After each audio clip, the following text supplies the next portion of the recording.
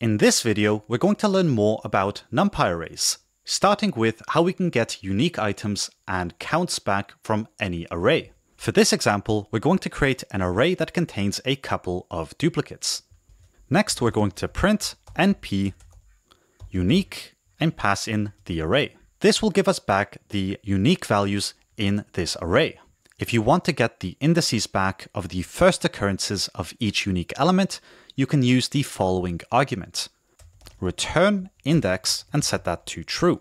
Now, when you run this, you're going to notice two arrays in the console. One that contains the unique elements and one that contains the indices of the first occurrence of each unique element. So 1 was present for the first time at the index of 0. Then 2 was present for the first time at the index of 2, and so on. If you want to get each array back separately, you can unpack them. So here what I did is create two variables, one called unique and one called indices. And then I assigned it the result of this operation over here.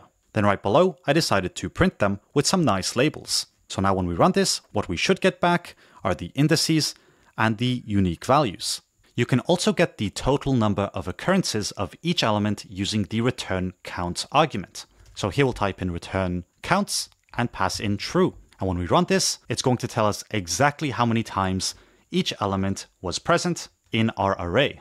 And this is returned in the same order as this one over here. So 1 has 2 occurrences, 2 has 2 occurrences, and 6 has 1 occurrence. The indices match on both of these arrays. What's nice about the unique method is that it also works with a 2D array. So in this example, we might have a matrix which contains some duplicate elements. As you can see here, we have 2 1s and 2 7s. Now, when we run this code, what we're going to get as an output is this matrix over here. But if we were to print what was unique in this matrix, then we would get this as an output. 1, 2, 3, 4, 5, 6, and 7. Those are the unique elements in this matrix. Now I'm going to leave the original matrix here for reference, because next what I want to show you is that we can also specify the axis. So let's print np unique and pass in the matrix and use the axis argument and set that to 0. And for the second one, we will set it to 1. Now when we run this, what you're going to notice is that we're going to get back 3 matrices. And considering that each and every one of these columns and rows are unique, it's just going to return the full array for both of these. So let's modify the matrix to contain 2 rows that are the same and 2 columns that are the same. And to achieve this, we have to type in 1, 1, 2, 1, 1, 2. So now we have 2 rows that are exactly the same, and 6, 6, 7. And that gives us 2 columns that are the same. So now when we run this, you're going to notice a slightly different output. Here we have the original array, which contains 1, 1, 2, 1, 1, 2, and 6, 6, 7. Now when we set the axis to 0, what we get as an output is 1, 1, 2, and 6, 6, 7. Because as you can see here, 2 rows are the same. So this is the unique value. Then when we set the axis to 1, we now work with the columns, which means we're going to get this as an output. And here, since we have 116 and 116, which are the same, it removes one of those and gives us this as an output. So once again, you can specify the axis to choose whether you want to work on rows or columns.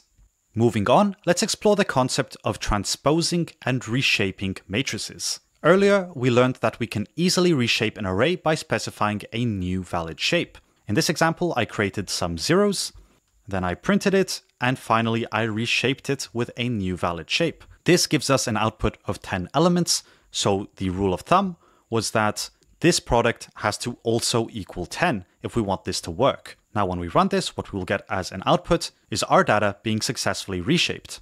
And we can also change this to 1 by 10. As long as the result of the product is 10, this is going to work. But now imagine that all you want to do is switch these back and forth. So 5 becomes 2 and 2 becomes 5. Having to specify these values manually each time you want to reverse or change the axes is damn annoying.